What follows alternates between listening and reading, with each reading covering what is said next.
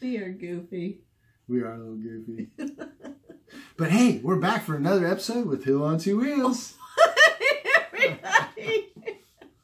How are ya? Terry and I are getting ready to hit the road today, so we're going to go for a ride. Nice, beautiful spring day. It's been storming like crazy for a while. Absolutely been storming. Yeah, I've been getting floods and things like that going on around here. So, but we're high and dry, and the sun's out. We're going to get on the bike and take it for a spin today. Are we going to go look for something in particular? Yeah, the poppies are blooming.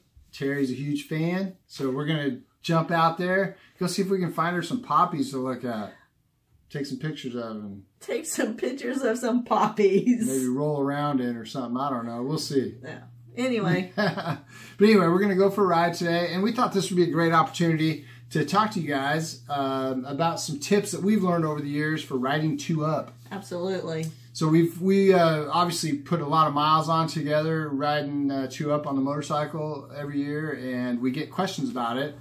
A lot, especially from a lot of the ladies out there that maybe might be interested in riding two up, but they've had some bad reservations or had a bad experience or whatever. So maybe this will help some of the guys out there that are riding with that helmet on the back. So because you're hoping some gal's gonna want to ride jump on the back with you. Why should she? Well, they might. It's just a matter of how you handle the situation, whether she rides again or not. They'll know immediately whether they feel safe or not. And that's important. Yeah. So, hey, join us out here for our ride today, and we'll do a little bit of talking about some of the things that we pay attention to while we're riding two up, and hopefully that helps you guys out there. And stay tuned. Stay tuned. Let's go. It sure feels good to be out in the sun on a nice warm day on the bike again. Thanks so much for wanting to take me along for some wind therapy. Oh, you know I always love to have you along with me. Hey, check out these poppies blooming. Yeah, the hills are popping with poppies. So, hey, check it out. We got some two-up tips coming to you today, and this video is geared probably more towards newer riders and new passengers, but we all probably can learn something along the way, too.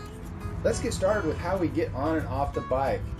Since kickstands they're stable, but they have been known to sink into hot pavement or soft ground and could potentially topple over onto your passenger while your passenger is getting on, we always, I get on the bike first with the kickstand down, stand the bike up, and then Terry gets on. I put my left foot up on the floorboard, swing my foot over to the right by holding Stan's shoulder just to steady myself over. And then I pull the kickstand up. I leave the kickstand down just in case I get surprised by her getting on and it pulls the bike over. Now when we get off the bike, I just do the opposite. Terry and I can't even count how many ladies have approached us and talked about how they've gotten on the back of somebody's bike and been totally terrified riding with a guy. And I've found that there's a lot of times, whether it's a guy or gal that's taking a passenger on, sometimes they want to impress that person and show them how good they can ride and all that stuff. They're showing off. And they're kind of showing off, and that's probably the worst thing you can do with a new passenger. I mean, this is a brand new experience for that person. They've never experienced it before. You need to take it easy. It's going to be a big enough thrill for them just being on the bike and rolling around. Not, there's no need to impress them with how fast you can go and how hard you can turn and all that stuff. So keep that in mind. Just make sure that passenger that you're taking on board is able to enjoy the ride. So ride nice and safe and calm, especially those first few times. If I'm taking a new passenger for a ride, one of the instructions I always give them is just to stay with me. They don't need to lean extra or do anything different. If wherever my body goes or my head goes, just follow my lead. You can't always see what's up ahead, so you just have to just kind of go with the flow and don't tense up, because if you tense up, then he senses that, and that's not good. And with a little bit of practice, you can ride the most technical roads like this one right here and see some views like that. Having an extra set of eyes as a passenger is pretty cool, because, I mean, you might miss this if you were riding past, but I saw it, and so here we are, coming back. Great place for lunch, as it turns out. Yeah, it was awesome. And then you always see all kinds of critters on the road that, when you're riding, you're concentrating, and I'm your other eyes. I'm not sure you'll always see camels and giraffes like we did today, but... Oh, But how about a castle? There's a castle occasionally. If you're a newer rider or you're just starting to ride with a passenger, I highly recommend finding a big, open, safe parking lot where you can practice some slow speed maneuvers, practice doing U-turns, stops, starts, just the stuff that can kind of hang you up with the extra weight, sitting high up on the bike like that.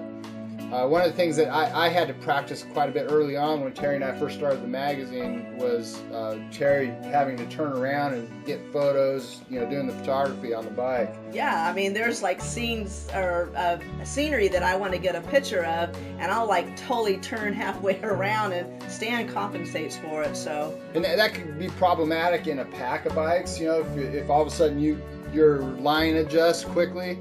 So I've had to adjust to that over the years, and it's taken some practice on my part, but now we feel very safe doing it no matter what crowd we're in. If you guys like this video, please hit that thumbs up button. If you hit that bell, you'll be notified when our next video comes up, and if you haven't yet, subscribe to Hill on Two Wheels. And leave a comment. Yeah, let us know your thoughts of two-up riding. Maybe you got some great ideas that we didn't even think of, so please share.